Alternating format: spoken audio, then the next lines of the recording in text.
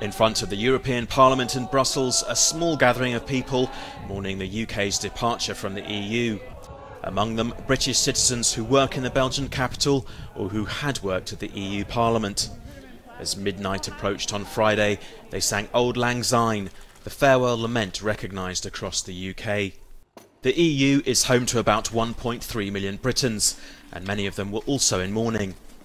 Their futures are very uncertain as the EU and the UK begin a period of negotiation, not just over trade, but whether free healthcare will still be available and what exactly their immigration status will be.